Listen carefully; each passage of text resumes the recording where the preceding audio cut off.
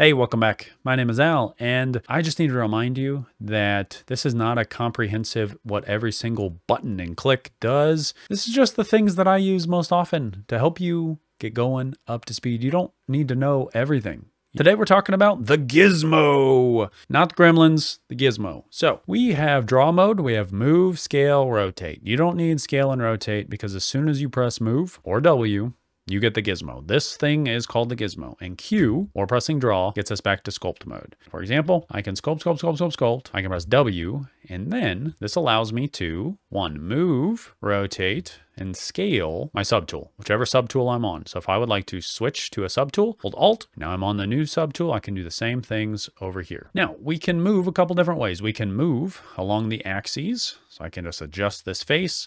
I could move this way or this way. This is basically based on our camera. If my camera is straight in front of the character, moving left and right would be very synonymous with the X and the Y, but it's based on the camera. You have these rings. This all makes sense. If you've done any 3D software anywhere, we can just rotate along this axis. So when you're rotating in particular, we're going to hover over this red axis, hold Shift, and then you'll notice this little number that pops up right down here, snapping in 15-degree increments. If I don't press Shift, it's just a free kind of rotate along that axis. And then this white ring is just rotating also based on my camera view, kind of like moving based on my camera view. Next up, we have our scale. We can scale uniformly, which would be this yellow square in the middle, or if you grab the blue, green, or red, we can scale along certain axes. This is the primary function of the Gizmo. It is just to move it around. Now, if for whatever reason you get something that looks like this, we're not covering this yet.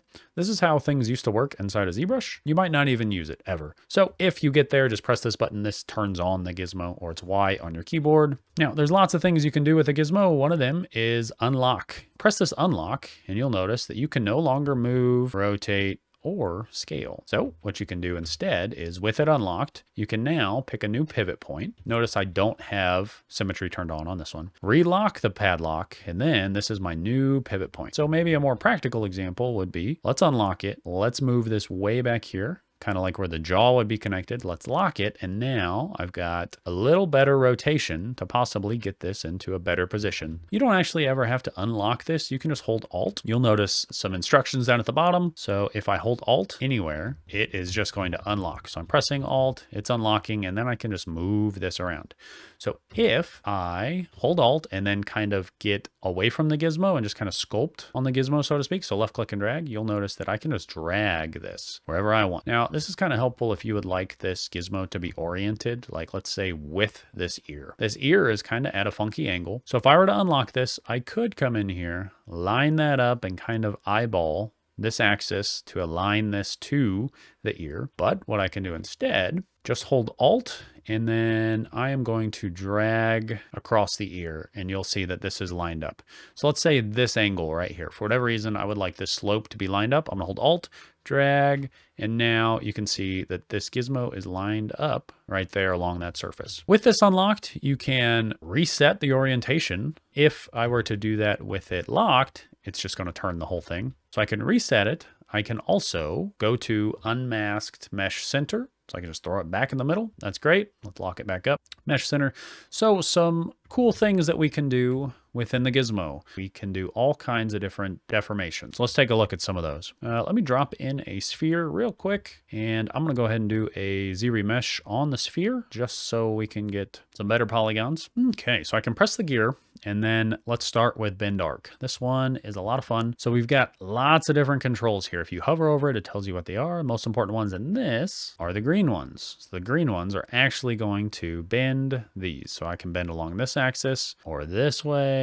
Changing the orange is just twist amount, and then the white would be how much of a radius that this bend has. So if I just pull the screen down and change the white one, there we go. You can see that I can increase or decrease this radius. When I have something that I like, I can just hit accept, or you know, if I don't like it, I can just reset, and now I'm back to normal. Let's do an extender. Extender is nice because I can just extend this object, this sphere, and now I get really bad geometry. So let's do a Z-remesh on this thing to get myself better geometry. And you'll notice since I did that I don't have accept or reset or anything anymore. But now let's do a bend curve. Bend curve, you'll notice I have this dot and this dot. Not super cool yet. Let's actually increase this resolution. So I can pull this and I have more dots. Now, what does that mean? I can then grab these and adjust. So let's back up slightly. Let's say I'm making a new mustache for this guy. We're just gonna hide this one. So let's press W,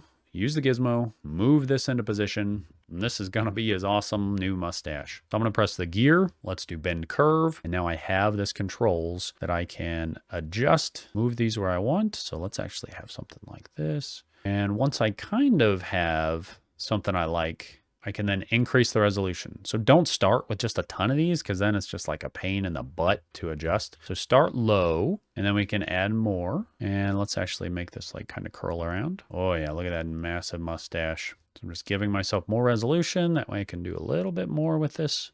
Lovely. I would then say, yep, I like this side. I'm not really worried about the other side. I didn't have symmetry on or anything. So let's press W, grab the gear again. We'll accept this. That's good. In my case, I am going to hold control. Let's go to drag rectangle because I am going to grab roughly half of those. Hold control outside of my mesh, invert. Let's go to visibility.